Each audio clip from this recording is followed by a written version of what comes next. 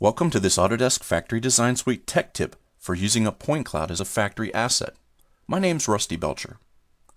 The prevalence of reality capture and point cloud technology is much more common in today's manufacturing environment.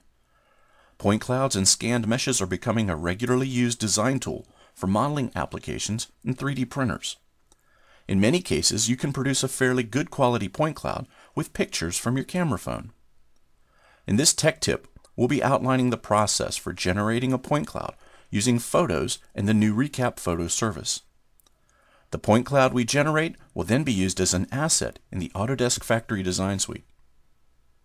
The first question I think many designers would have is, why would I want to use a point cloud instead of a solid model?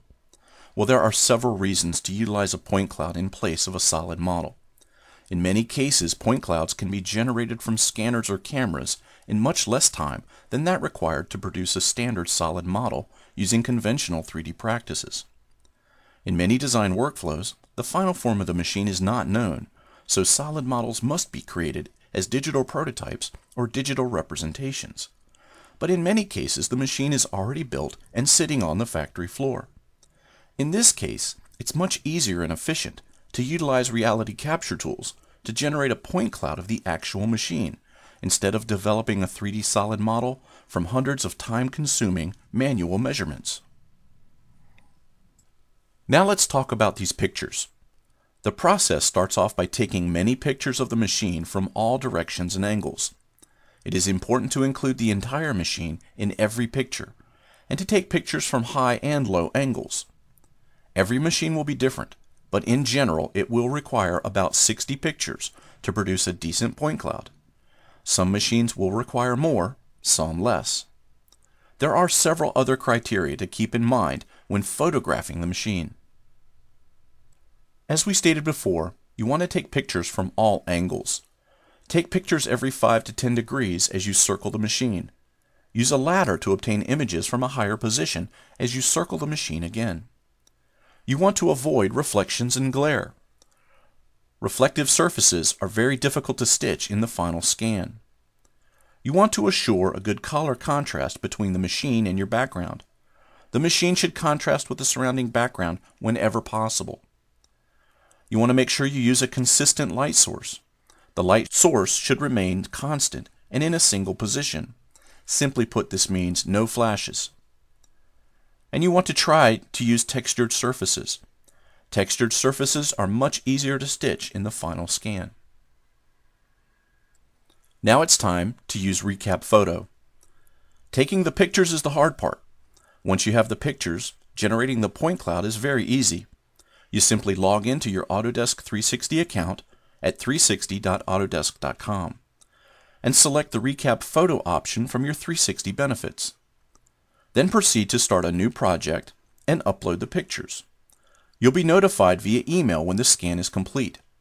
When your scan is finished, you download it in various mesh and point cloud formats. For this example, we'll download the RCS file, or the ReCap scan, and we'll open it with Autodesk ReCap. Autodesk ReCap is the tool we use to interact with the point cloud scan. ReCap allows us to clean up the scan easily, removing all unnecessary points from the point cloud. In this example, points that represent the floor were removed from the cloud. Autodesk ReCap also allows us to adjust the orientation of the cloud so that the X, Y, and Z axis of the cloud are aligned to the machine and not arbitrarily set by the scan file. Now it's time to bring the point cloud into Autodesk Inventor and the Factory Design Suite. There are many methods of utilizing the point cloud in your design software. In this scenario, we'll be using the point cloud to represent a factory asset. As we stated before, generating a 3D model of the machine will require many manual measurements and several hours of modeling time. Using the point cloud as the asset will save us quite a bit of time and will function just as well as the 3D model, representing the machine and the space required for the asset. The asset creation process starts by inserting the point cloud into an Inventor part. The orientation of the cloud set in Autodesk ReCap will be utilized when the cloud is inserted into Inventor. The original point cloud was generated in meters and needs to be scaled to the proper size. Inventor allows you to reorient the point cloud and apply the proper scale factor to the points. A single measurement of the actual machine is needed to determine the proper scale factor. Now we want to prepare to publish the asset. To fully utilize the cloud as a factory asset, you need to add a 2D sketch showing the top view of the machine. The sketch is placed at the bottom of the cloud where the machine would sit on the floor. The 2D sketch contains a simple trace of the major design features of the machine's top view. From this point on, we'll use the standard asset publishing process with a few exceptions. The work plane containing the sketch will act as the landing surface, and points on the sketch will be utilized as insertion points. When we publish the asset, we'll make sure to select Publish Sketch as the 2D representation in the Asset Publishing dialog. Publishing the sketch is important for a couple of reasons. The sketch is utilized to represent the point cloud asset in 2D environments like AutoCAD or Inventor drawing views. The sketch also provides a selection and gripping point, allowing you to easily move and manipulate the cloud asset in factory layout assemblies. Now that you understand the point cloud asset method, you can begin to utilize existing machinery as assets in your next factory layout. It is important to note that this method is not perfect and that there are a couple of pitfalls you need to be aware of. There are no physical properties for point clouds. Point clouds do not supply physical properties like volume and mass. There is an issue with Navisworks translation. At the time of this article, point clouds do not translate directly from Inventor to Navisworks. The original clouds must be appended to the Navisworks scene separately. And low accuracy. Point clouds developed from photos will not have a high degree of dimensional accuracy.